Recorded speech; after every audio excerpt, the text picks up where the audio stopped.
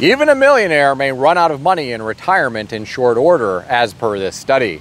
Today, I read an article on foxbusiness.com written by Taylor Penley titled, "Retirees with $1 million in savings could run out of money faster in these states, study finds." The author of this article referenced a new study published by personal finance site GoBanking Rates, which revealed that even $1 million in retirement savings won't last long in some states. According to the author, California seniors might face tough times financially after eating through that supply in approximately 12 years, 8 months, and 5 days, thanks to medical and regular living expenses. The estimate came after tallying a series of common annual expenses: $5,387 for groceries, $22,530 for housing, $5,202 for utilities, $6,283 for transportation, and $8,226 for health care, totaling nearly $80,000 per year.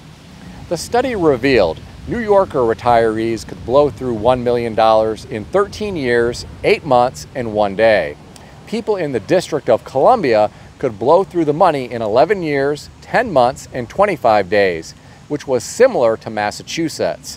Retirees in Hawaii were in a worse situation. They could blow through their money in 9 years, 7 months, and 25 days. Here are my thoughts. This is just a study. This isn't going to be the situation for everyone. There are so many variables to consider. How that $1 million is invested is certainly something that needs to be taken into consideration. People also need to take into consideration if they have a partner that they are sharing expenses with. If someone was a high earner during his or her career, there might be more money coming in from Social Security. Or if someone waited to take delayed Social Security, there might be more money coming in. Then there is housing. A big chunk of that budget in the California example went to housing and utilities. I realize housing in California is expensive, but it may be possible to move to a different location in the state to downsize and cut costs. Or someone could move out of California. If you can stomach the winter, you could move to Detroit, Michigan. There are plenty of homes that you could buy for less than $200,000. I saw one pop on the market this evening for $199,000, located at 5968 Grayton Street.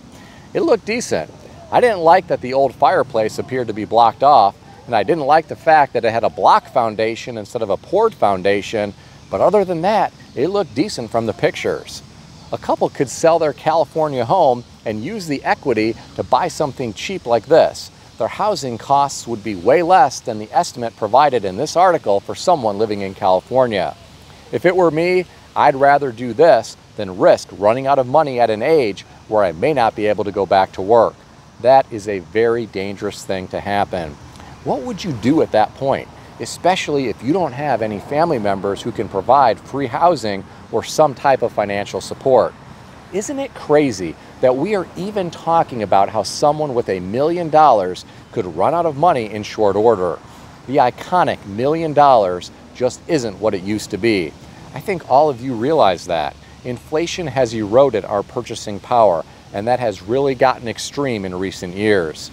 A friend of mine purchased a new Cadillac Escalade for his wife recently. He paid north of $120,000 for it. I remember back in the year 2000 when you could get a new Escalade for less than $50,000. I actually owned one years ago. It was a really reliable vehicle. I only bought it to take advantage of Section 179. The Escalade weighs more than 6,000 pounds gross vehicle weight. I wanted to depreciate it against my taxable business income. It was also an impressive vehicle to meet clients in back then. The year 2000 really doesn't seem that long ago to me. It's amazing that it was 24 years ago. But think about how much things have gone up in price since then. Less than $50,000 then could buy you a Cadillac Escalade. Now it's $120,000 for some versions of that vehicle. Getting back to the article, there is some relatively good news. The author indicates Texas had more positive numbers at 18 years, 7 months, and 7 days. Well, that's great that some people in Texas may be able to make $1 million last that long. My question is, will it be long enough? No one knows when he or she might pass away.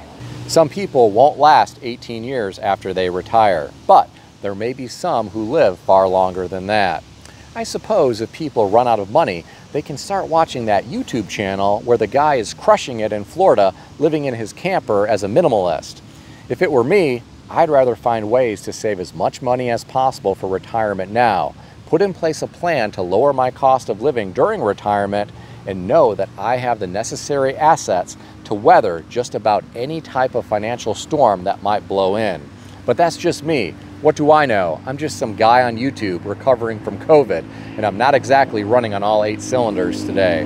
While some people may worry about blowing through their $1 million in retirement, there are others who can spend money like that on a whim. I read an article today on Yahoo Entertainment, put out by Cosmopolitan and written by Mahira Bonner, titled, "Travis Kelce Reveals Astronomical Amount He Paid for Taylor Swift's Super Bowl Suite." According to the author, the Chiefs tight end just revealed what he spent on his Super Bowl suite, reportedly telling 49ers George Kittle on an episode of Netflix Receiver their expletive $3 million. Well, my friends, there you go. What do you think about that? I've been to an NFL suite before. I didn't have to spend a penny. A banker that I do some real estate business with invited me. We rode together. We had a special hang tag for his vehicle. We didn't have to stop in lines. We got flagged through to a special parking lot. Then we got to go into a VIP entrance. We went through several security checkpoints with no lines and took an elevator to the suite. There were only a couple of people from the bank there. There were leather sofa chairs and multiple flat screen televisions. There was a spread of food with a woman in charge of it. Then there was a fully stocked bar with a different woman in charge of it. We could watch the game through the floor-to-ceiling glass windows, or we could open glass doors and go outside to seats that were closed off from everyone on the left and right of us. I can't imagine what it cost the bank to lease that suite. Back on March 25th, I uploaded a video where I traveled to the Indy 500 and went to a Turn 2 private suite.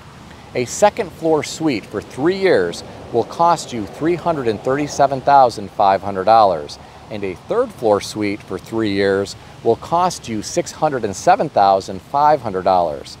For a lot of businesses, this is just part of the cost of doing business. They want to entertain clients or customers. Keep in mind, a lot of deals happen outside of the boardroom. Sometimes deals are cut at these types of events between big players. Getting back to the article, I just hope Travis Kelce is being smart with his money. I know he wants to impress his girlfriend, and she probably has expensive tastes, but he isn't going to be able to play football forever. What do you think? Share your thoughts in the comment section below. Please keep in mind that everything in this video is for entertainment purposes only, and nothing in this video is financial advice or advice of any kind. If you need advice, seek advice from a qualified professional in good standing who puts your interests first and foremost. If you enjoyed this video, consider subscribing to the channel. Please also consider sharing this video with your friends. I want to extend a special thanks to everyone who has subscribed to this channel. I want to also thank all of my channel members. If you would like to become a channel member, there is a link in the description beneath this video. You can read more about the different membership levels. Please also check out some of the great books that I suggest you consider reading in the description below. I've included Amazon affiliate links to these books. As an Amazon associate, I earn from qualifying purchases. Stay healthy and wealthy. I'll see everyone in the next video.